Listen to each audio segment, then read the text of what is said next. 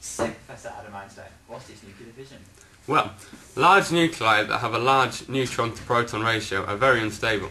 Sometimes these nuclei can randomly split into two smaller, more stable nuclei.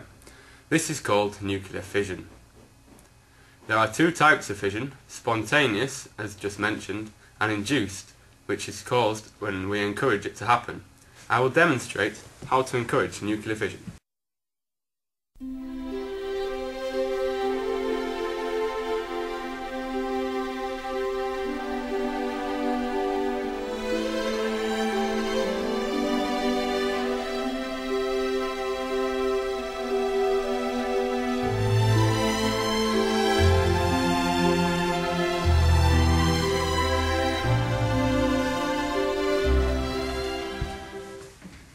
Here we have a large unstable nucleus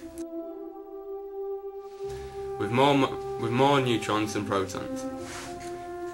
To induce fission, we fire a neutron into the nucleus.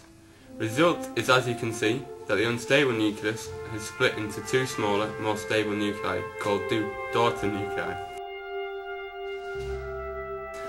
The reaction also releases energy, which can be harnessed, and three more neutrons. If we had more unstable nuclei, these three neutrons would go on to cause more nuclear fission. Repeating the process with each neutron, this is called a chain reaction and is the key to using nuclear fission.